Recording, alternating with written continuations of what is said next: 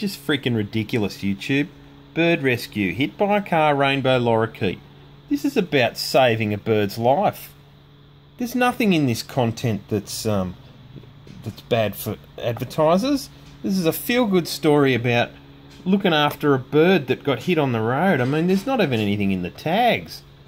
That's, you know, we've got bird rescue, rehab, lorikeet, animal welfare.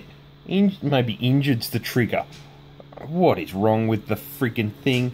And this video will just sit here and tank now, because if we can't put ads on it, it's not going to fly on the YouTube platform.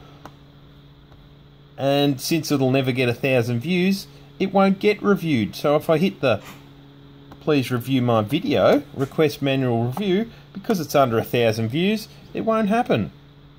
Ridiculous. You're killing us, YouTube. You're killing us.